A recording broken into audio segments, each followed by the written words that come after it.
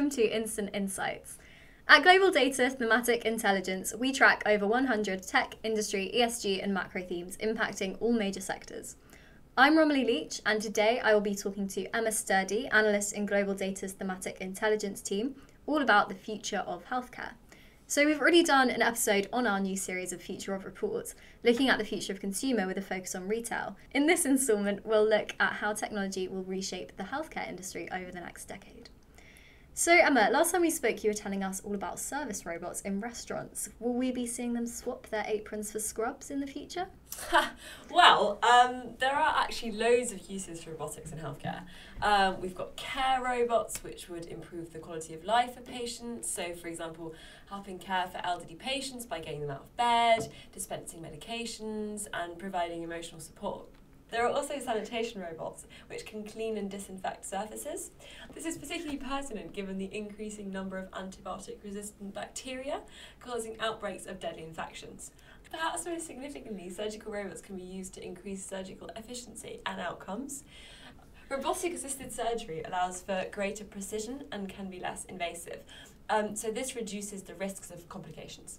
So this almost sounds like it's pointing to some kind of dystopian future where all healthcare professionals, including surgeons, are replaced by machines. Is this what we might be seeing in 10 years?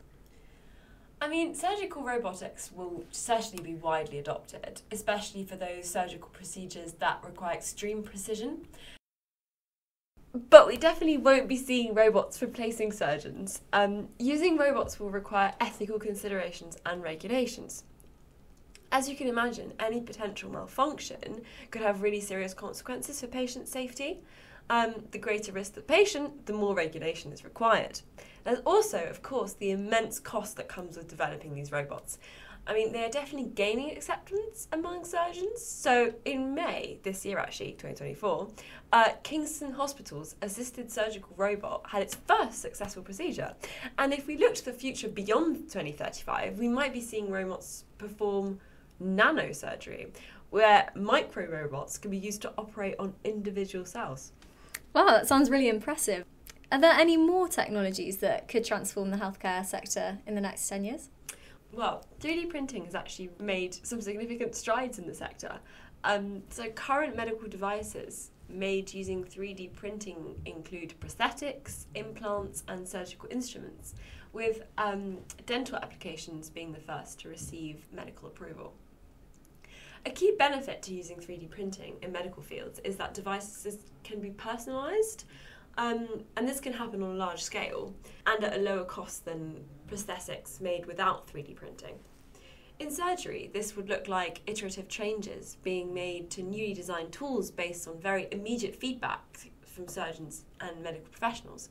To add on to this, 3D printed surgical models of a patient's specific anatomy can help surgeons plan complex procedures, ultimately reducing the amount of time patients spend in the operating room. Are there any more innovations that are even more futuristic than that?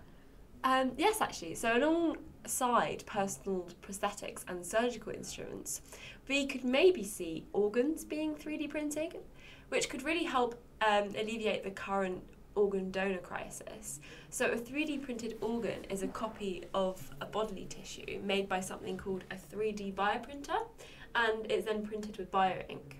3D printed organs certainly sounds futuristic, but surely there must be some challenges in the journey of 3D printed organs becoming widespread. Yeah, I mean, certainly. It really is a very new development. So achieving full functionality of the 3D printed organ remains difficult. And as ever with innovations in the medical field, there are issues with regulation as well, and with the regulatory landscape for clinical implementation still in question. And even if these problems were solved, there's also the problem that one type of organ successfully printed does not guarantee the success of another. You know, if you print a kidney, doesn't mean you can then go on and print a heart. It's important to know that when one type of organ is printed and implanted, it does bring us slightly closer to printing another though.